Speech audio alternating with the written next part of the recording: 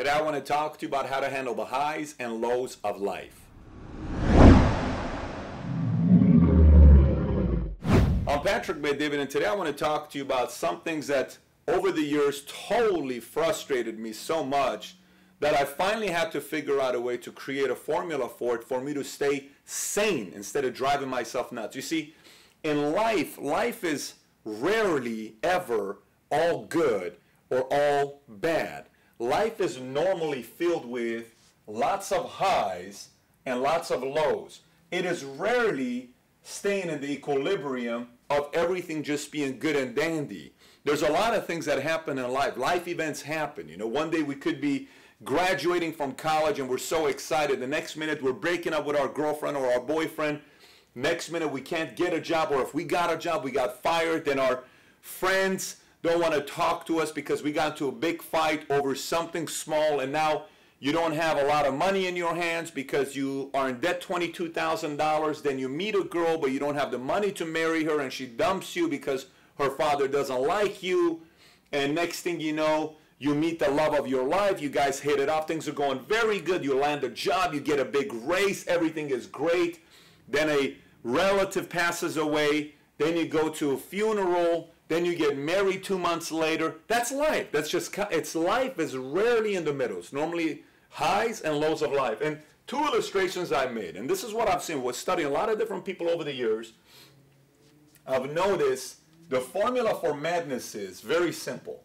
What I notice a lot of times is if this is life, highs and lows, I notice a lot of people stay in their highs too long. Meaning, somebody starts a business, they do a grand opening party, and they keep partying for 2 months. Then 2 months later, their party stops because they go out of business. So they're too excited about the fact that I just opened up a business. Or somebody gets a college degree, and they celebrate 4 months because they got a college degree. They don't realize the purpose of it is to start a career. So then they go into depression, and they stay in depression for way too long. I'm not a good person. I'm a loser. I'm not smart. I'm not this. And they mourn way too long, and this becomes a trend in life. And you know what this does? This drives people nuts. What I've learned over the years is this is how life needs to be. Meaning, like a heartbeat, it goes, right? It's heartbeat right after each other. It doesn't go and stay. Because if I don't breathe, what happens? I die. See, here is an illustration of staying sane. When you have a victory, you go up quick, or you come back to equilibrium. Another quick victory, you come back to normal. Another small victory, you come back to normal. A crisis happens, somebody passes away, you come back to normal. You have a big victory, you get a raise, you come back to normal.